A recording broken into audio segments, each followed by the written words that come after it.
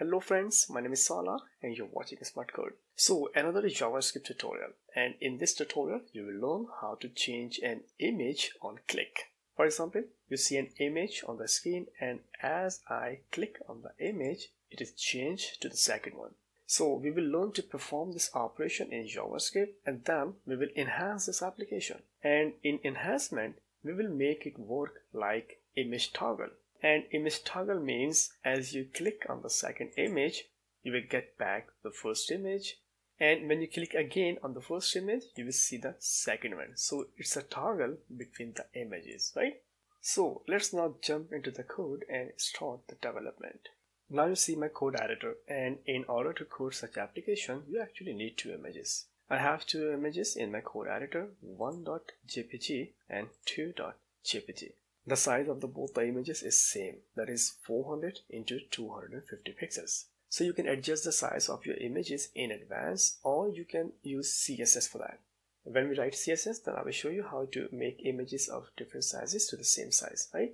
So let's prepare some HTML.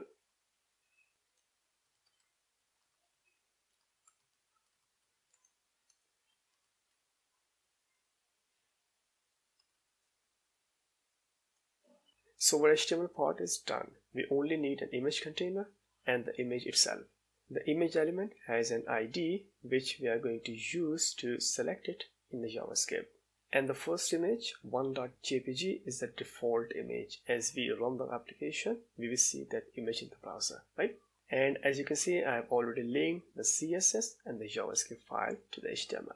So now we will code some CSS. In our universal selector, we will reset padding and margin, and we set box sizing to the border box. And so now I will target the image container and set a size to it. The width of the container is 400 pixels and the height is 250 pixels, right? So after defining the size to the image container, we will force the images to fit into that container. So we would say width 100% and height would also be 100%, right? So that is a technique that you will use to resize your images according to the size of the container. I already have my images to that size, 400 pixels into 250 pixels, so you won't see any difference.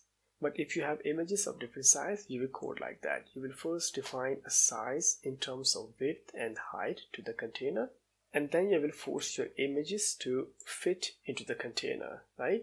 And now finally, we will put the application to the center of the page using CSS flex. That's it. Our CSS part is also done. And this is how it looks in the browser, right? And now the JavaScript. In the JavaScript, we will first select the image element, image tag. We need it in the JavaScript to listen for the click event, right? So select the image element first using the getElementById method.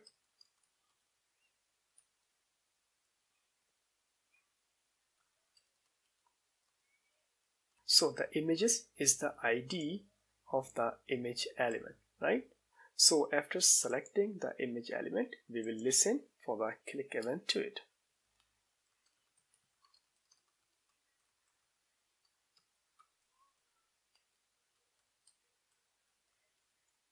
So very simple JavaScript, we are listening for the click to the image element, and whenever the click is performed, this anonymous JavaScript function is called. So when the click is performed and the function is called, we will simply change the image of the image element.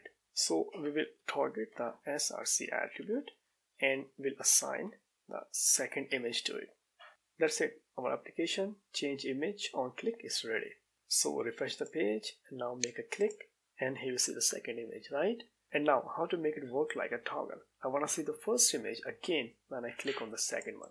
So we need to code a very simple logic to implement the toggle. Let's now take a toggle variable and set it to true.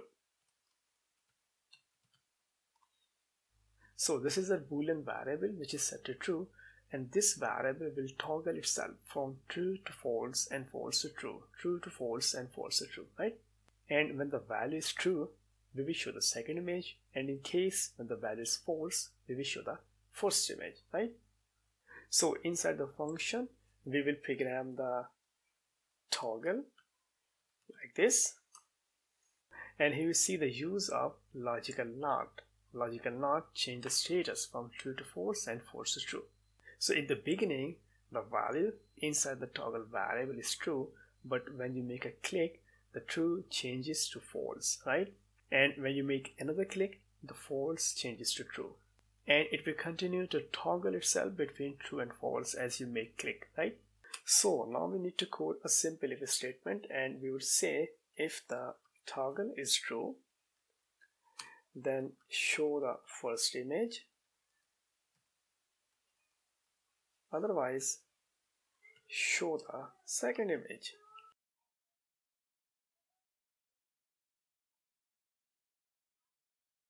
And we don't need this line of code, right?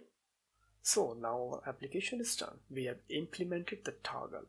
So refresh the page and click on the image. Here you see the second one. Now click again the second image. Here you see the first one, right?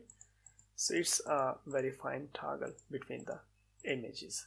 So that was a simple JavaScript tutorial, and you learned how to program change image on click and then how to perform a toggle. I will see you in some other tutorials, and thanks for watching.